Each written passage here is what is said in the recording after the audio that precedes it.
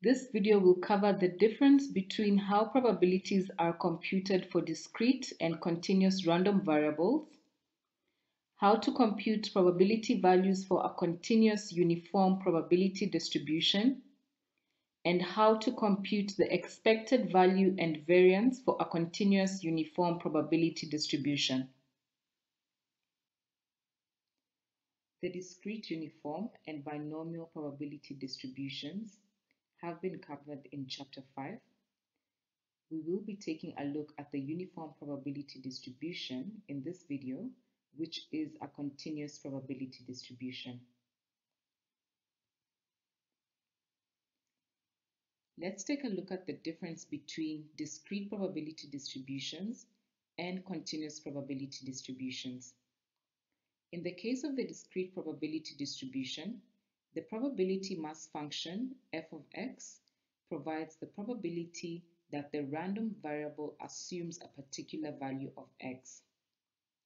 F of x lies between 0 and 1 for all x values that have been observed, and x can only take on specific values.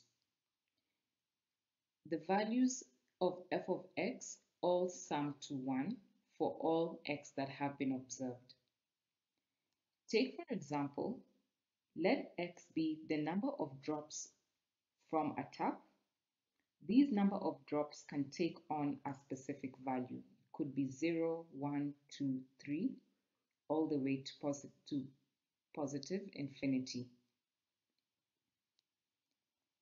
If we look at continuous probability distributions, the probability density function f of x does not directly provide any probabilities. However, f of x is a positive function for all x, and those x values can take any possible value between negative infinity and positive infinity. In the case of continuous probability distributions, the area under the probability density function fx for values of x equals 1. The area under the probability density function is equivalent to the probability of the defined random variable x. So if we find the total area under the probability density function over all possible values of x in the defined interval, then we are finding the total probability for all possible values of x, which is equal to 1. It can be seen that this condition is similar to that of the discrete probability distribution, where in that case, we take the sum of all the probabilities for all the specified values of x, which is also equal to 1. In addition, for any continuous probability distribution, the probability of observing an exact value from the interval of the random variable defined is 0. Take an example where x is the volume of water flowing from a tap. Now, it's impossible to count the number of drops, however, it's possible to measure the volume of the water.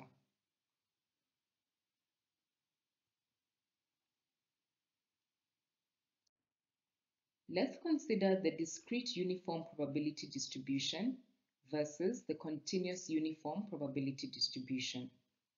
In the case of the discrete uniform, the probability mass function f of x in this example is a constant value of 1 over 4, and the x values that can be observed are 1, 2, 3, and 4.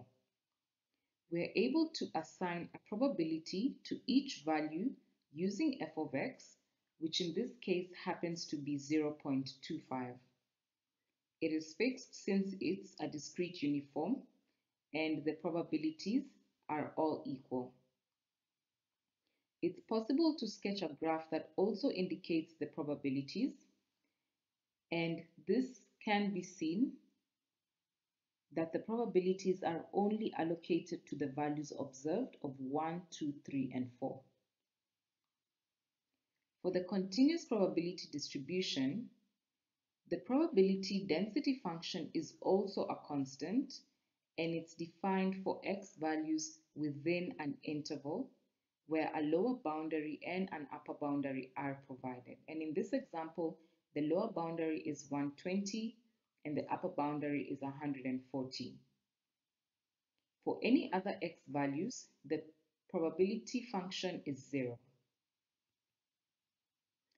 It can be noted that there is a difference in the values of x observed for the discrete uniform, in which case for the discrete uniform only specific values are considered.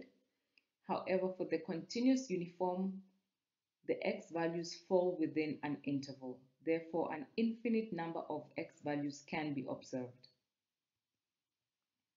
It's not possible to draw a table of probability distributions for each x value, since there are an infinite number that can be observed in the interval.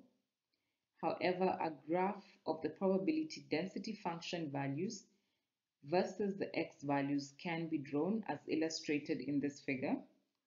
It resembles a geometric shape whose length is the interval of possible x values, and in this case the length goes from 120 to 140 on this x-axis, and the height is the value of the probability density function f of x on the y-axis, and in this case the height is 1 over 20 as indicated. The term uniform is synonymous with other words such as alike, similar, equal, even, and unchanging. There are many examples where this term can be used, such as the application of uniform distributed punching load, as well as all colors are evenly distributed and uniform throughout the screen. In addition, it was initially assumed that each spot on a plane was just as likely to be hit as any other, and that they would see a uniform distribution of bullet holes.